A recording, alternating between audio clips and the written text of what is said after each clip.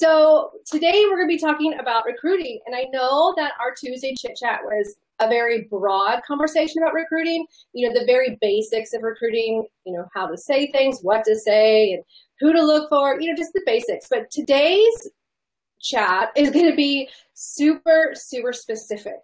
And I just want to tell you before we dive into this is going to be more of a heavy hitting conversation. It's going to be deep and it's going to really push your limits. And this is a unique opportunity. You have both of us at your disposal, and we're freaking rock stars, but we're also regular freaking people. Mm-hmm. I'm not wearing a bra. I didn't shower this morning. It's regular people. So don't think that, oh, that's Melissa Huckfeld or, oh, that's Jessica Posh. They can do it, but I can't. Don't think that, because absolutely anybody can. Just take a look at the top ranks of this company. Guys, we are all different shapes, sizes, backgrounds, you name it. Very different, and we all work our business very differently. So that said, we're going to give you excellent tips, tricks, and ideas. Adapt them to your style, and they will absolutely work for you. It's just a matter of putting forth that effort consistently. Mm-hmm. I would have to so much agree on consistency. Oh my gosh, the consistency. Here we go. Let's see. Let's see if it shows. So there's our frequently asked question. And I want to put something out here really fast, just in case. So here's our frequently asked question number 1. I have a problem with word vomiting. Help. What do I do? Jessica, you want to start with that one? Absolutely. That is probably the number one blocker of recruiting, is somebody word vomiting. Because if you remember back to when you were first thinking about joining Posh, if somebody would have come at you and given you all of the ideas, all of the hints, all of the tips, all of the benefits all at once, it would have been completely overwhelming. Would you guys not agree? Oh, well, we start at 20% commission, and then as soon as you sell $1,000 in PV, you get to 25% commission. And then when you recruit 3 people, you can hit your props. And then when you hit your props, you get free stuff. That is totally overwhelming, and that is word vomit. So there's actually a great video on YouTube by Leah Dalton, who's a Platinum Premier, and it's called Watch Your Balls. And this is the very best way I can describe not word vomiting. Pretend you're playing in a tennis match, okay? You throw a ball over, or hit a ball over the net. You have to wait for them to return that ball before you hit another ball. Whereas if you're word vomiting, you're like a pitching machine where you're just firing tennis balls, tennis balls, tennis balls, tennis balls, and that person is never going to be able to recover. So when you're working on recruiting, whether you're at day 1 or you're talking to them for the 70th time, offer one bit of information or answer one question and wait for their response. Do not give them any additional information until they've responded with either another question or a feeling about your first response. Does that make sense? I love the watch your balls. Is it 2 ideas kind of meshed together to see which one they gravitate towards? So an example would be, we get, when we start off, we get 20% discount, and everything is made in the United States, or, everything's cruelty free. So I'm presenting 2 informations about Posh and waiting to see which way they go. Because if they want to go the cruelty free, well, I'm definitely going to be going into more about chatting about we're made in America, and, some of our products are vegan.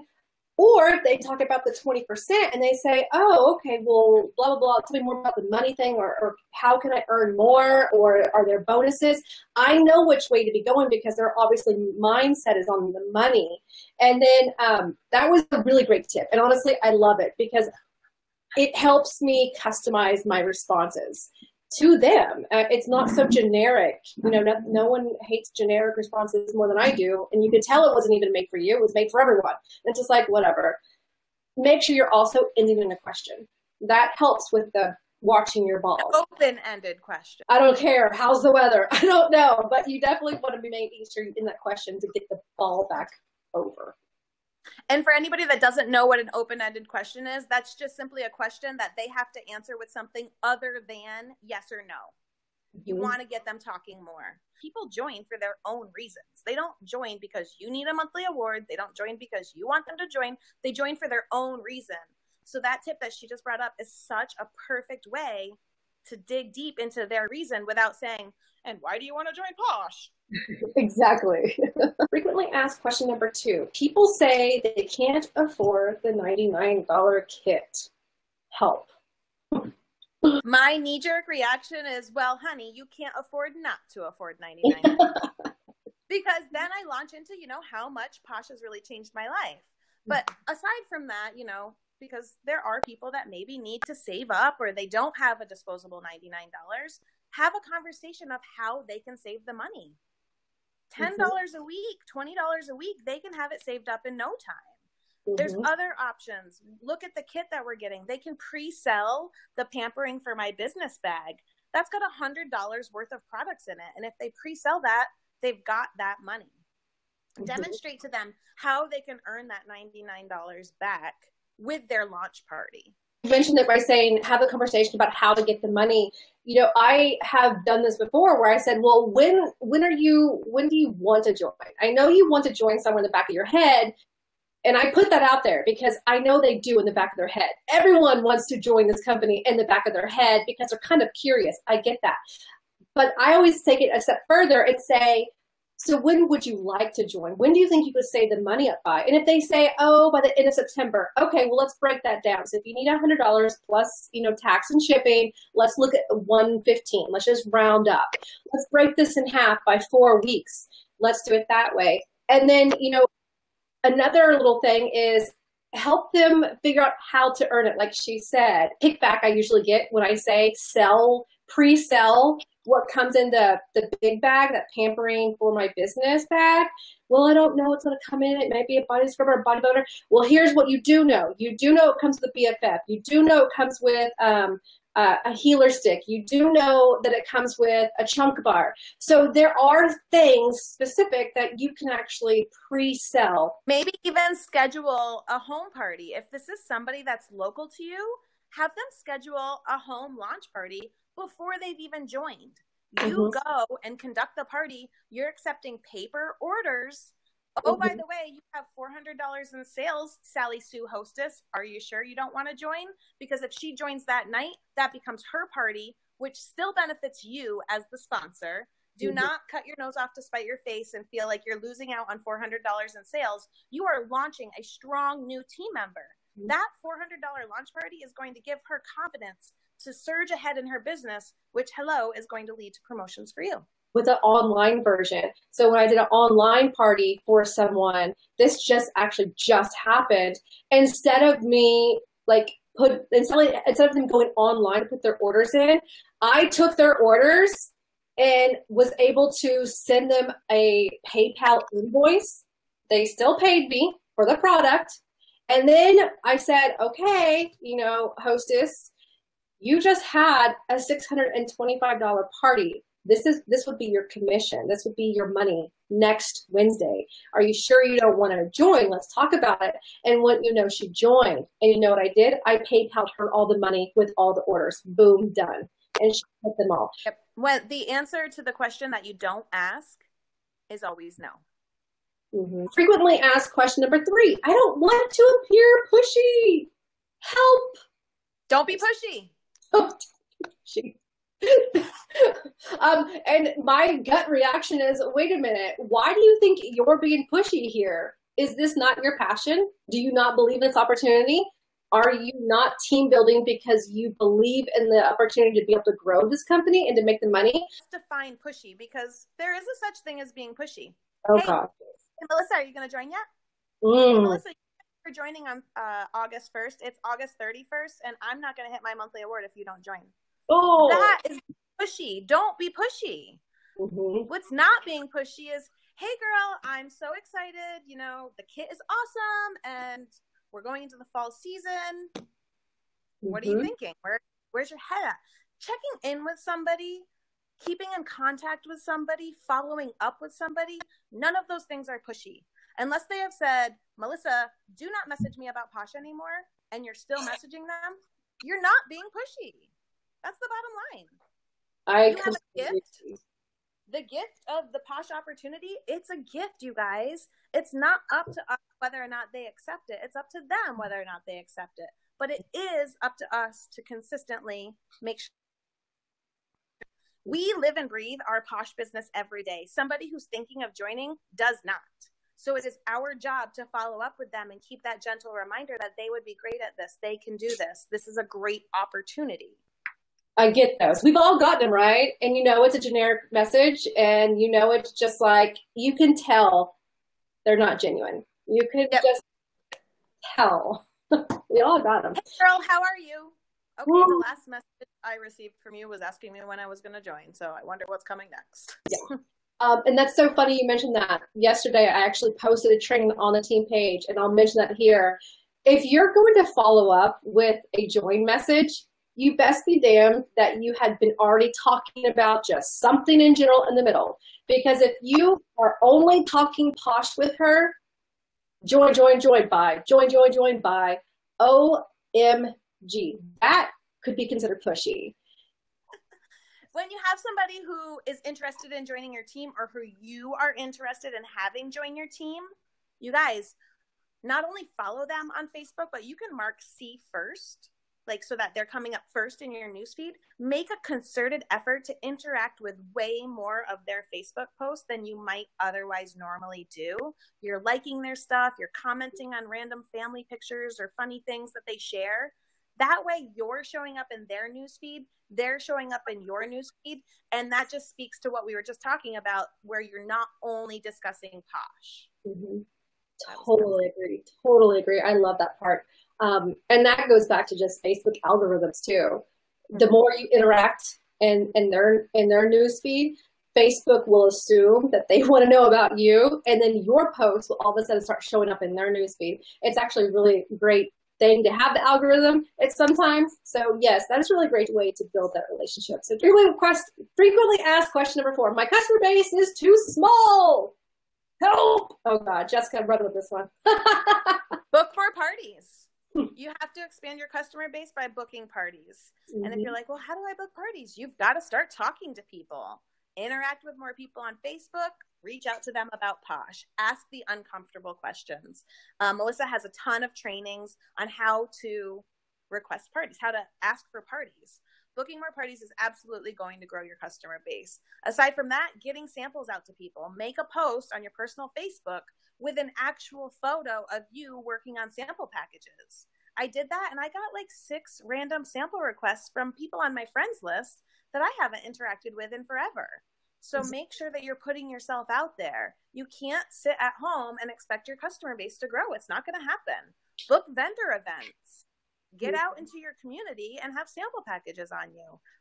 There's no wrong way to do this. There are people that have grown their business by meeting strangers out in the world. That is certainly not for me, but I will do it if I have to. Mm-hmm. I mean, I know I've done that before, like, office ambushes, just doing the uncomfortable and saying, hi, would you like some pot? Like, I know, I get it, y'all, but you got to get out of your comfort zone. There is this quote that says, nothing will change unless something changes. And like, there's that one big quote that has like a circle that says, nothing changes if nothing changes. And it just literally goes around and around. So if you are telling me that your customer base is too small, I'm going to ask you, well, what are you doing to get out of it? Like honestly, think reflectively. And like I said, this is going to be one of those heavy hitting chats here. What are you doing to get out of your customer zone? I would definitely be urging you to, like Jessica was saying, talking to strangers, broaden my customer base by getting onto more platforms. And there's actually like this statistic. Facebook is nowhere near the amount of people you can hit on other platforms. Facebook is actually a very small bubble. We might think it's big, but it's very, very small. But yes, and then another thing she said that I love, and show your moneymaker. I love that. I swear that needs to be a quote for Jessica. Show your moneymaker. You need to be putting pictures of you out there with Posh. It doesn't have to be like this. It doesn't have to be that way. It can be just like you're cooking and you have a face mask on. Multitasking or multi-masking, however you want to word it. There are so many ways that you could put your money maker out there. Little side note about, Jessica said to get Posh on people. I know that the most frequent kickback I get is, well, they're probably just going to steal samples and they're never going to buy. And my response is, look, I get it. Jessica gets them. I get them. it happens. But if you say no or you don't do it, you could be potentially turning down a lot of people at that point because you don't know their motives. What I can say on that is, you know, you can do a little bit of research. I absolutely research my sample requesters to the best of my ability. And somebody that's just out there scamming for samples, more often than not, you're going to be able to tell. I mean, maybe her feed is just full of all the free stuff she gets. Look what free stuff I got today. Free stuff. Free stuff. That one we might want to take a pause about. But there have been people that maybe don't have a picture in their profile picture, and I'm like, oh God, she's probably a sample stealer. But I go forward anyway, and she ends up joining my team, guys. We really can't prejudge. We can absolutely protect ourselves by, you know, doing a little bit of light Facebook stalking, something like that. Or like if I get a random email, I'll say, oh yes, please connect with me on my Facebook business page. That way I'm giving them one extra task to do. And if they're just totally out there to steal from me, maybe they're not going to do it. But that's a super excellent point. At the end of the day, guys, these sample packages, they're an investment in our business. You don't always make back on your investment, but you make enough investments and you absolutely do make back. Frequently asked question number 5. I'm only online. How can I get new opportunities? I like this one. Okay, yeah. So if you're only online, there are so many other platforms you can be on. YouTube is like 10 times the reach of Facebook. I mean, it is unreal. It's not too late to get on YouTube because you might be looking and be like, oh, you guys already have it, blah, blah, blah. There are people that start on YouTube like literally 2 weeks ago and they just have the personality and the zest and they're going to pick up followers. You guys, people relate to different people. Those of you watching, some of you are probably like, yeah, Jessica rocks. Some of you are like, yeah, Melissa rocks. People relate to different people. So if you're not putting yourself out there, you're shooting yourself in the foot because the people that are going to relate to you aren't going to find you. Also, going live on Facebook pushes it out to so many more people than any post or video that you could ever put out there. So it's all about, if you're online only, girl, you have got to put yourself out of your comfort zone and put yourself on all of those medias that you can. Is people shop around. So this is why I preach consistency, no matter what social media platform you're on, you've got to be consistent because you do not know who's watching you. They may not be liking, they may not be commenting, but the second you stop posting because, oh, no one's buying, no one's joining, I give up, that person who is watching you, who is about to join you, is going to go join someone else now. They seem interested, and then they go away, and they ignore my messages. Oh, okay. So this is a really great one because this goes back to that relationship building that we've already talked about. So if you are messaging someone on Facebook or even Instagram, or, you know, maybe you just are emailing back and forth, or you need to be interacting with them somehow on whatever they're on. So if you were messaging them on Facebook and they just stop ignoring you, okay, first of all, consider that they are ignoring you, and life happens. I know that I have opened up a message and then I got busy or I got distracted and my window closed and I completely forgot. Go to their Facebook and go see, are they present? If they're not even present, if like all of a sudden they just kind of disappeared, maybe something happened and you just need to follow up with them later in a few days and say, hey, is everything okay? Get into their life. Because then when they start to trust you, they might not feel so threatened by the message that you're sending them to join a company. Oftentimes people that ignored me previously will come back and respond to me 3 months later. Oh my God, I'm so sorry. I never saw this. I mean, whether she never saw it or not, I'll never know.